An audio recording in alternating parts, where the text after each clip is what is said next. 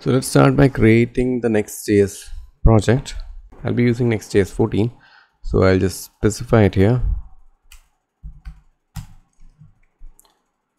You can specify your project name as like Modal Pop NX TypeScript. No src. Yes, we'll be using app router. So once this is done, we should be able to get the project created successfully. So we'll be using Material UI. So I'll just copy this command from the Material UI site to install Material UI. I'll just copy this thing, go to my code, paste this thing here, and that should install the required Material UI module. So once this is installed, we just need to check if it's working fine. For that, I'll just go to usage. Here I'll just copy a button. Which is a Material UI button, and I just need to open the project from here first. So I'll just go to the workspace and the Modal Pop. Okay, so here's my Modal Pop project. So I'll go to src. Inside app there is a page.tsx. Inside page.tsx at the end, I'll just add a button which is a Material UI button. So we also need to import this button from Material UI. Just copy this import, go to the code and paste it here. So we'll just run the project. So this is just to check if Material UI is working fine. I'll just run the project from here. Run dev. So once the project is up and running, you just need to go to the browser, open localhost 3000. You can see this button, which is a Material UI button, it's getting rendered here. So Material UI is working fine. Now let's see how you can use Modal Pop in your Next.js project. For that, I'll just go to components. Here we have Modal. If you click here, it's a simple Modal. We'll just do one thing. We'll just go for the first one, which is the basic Modal. Here is the Modal code. So I'll just copy this thing, go to my project. Inside the app, I'll create a folder called components, and inside components I'll create Modal. So components /modal.tsx, that creates this thing. Inside I'll paste this code, right? I'll change the name to Modal. Now if you see here there's an issue here.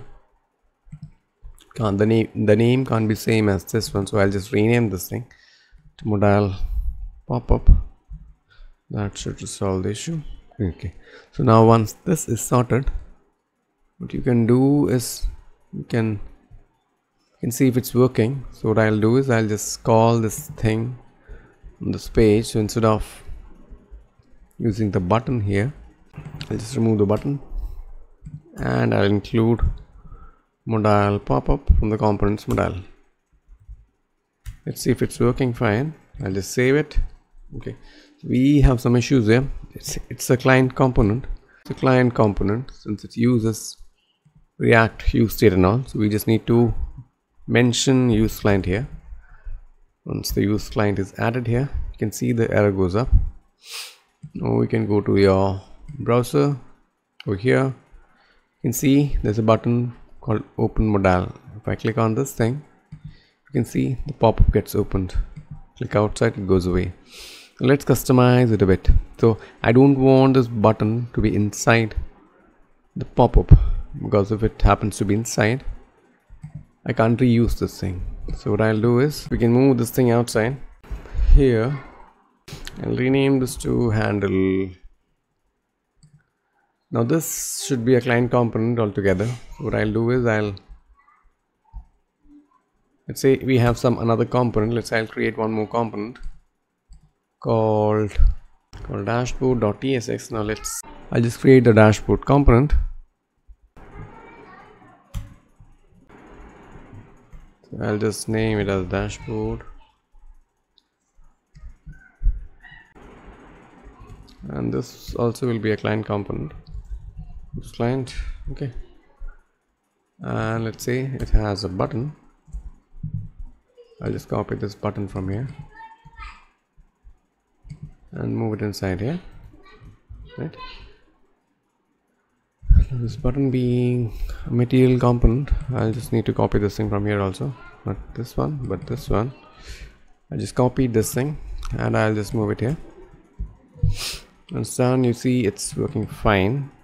So whenever this thing is clicked, we need to put the modal pop-up. So I'll just include the modal pop-up inside the dashboard component. So I'll just move this thing from here and move it inside dashboard.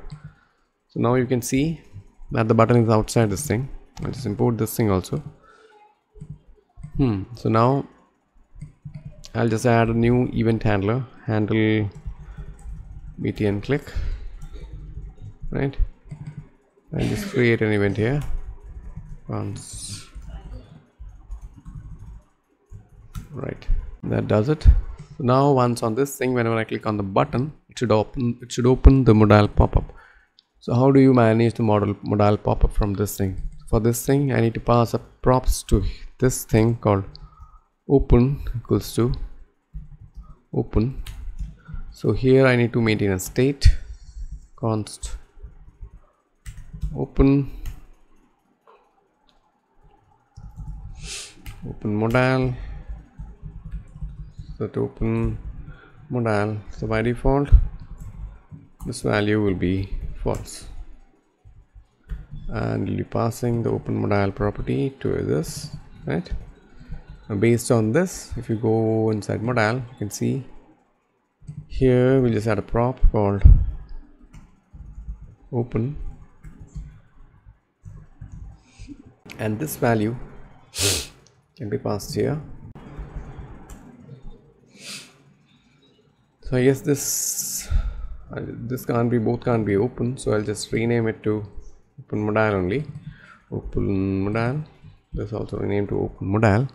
I'll go to the modal.tsx and rename this to open modal, right? And copy this open modal here and set the default value of open from this, right? So based on this handle button click, we can set the value. So handle button clicks, if it's open,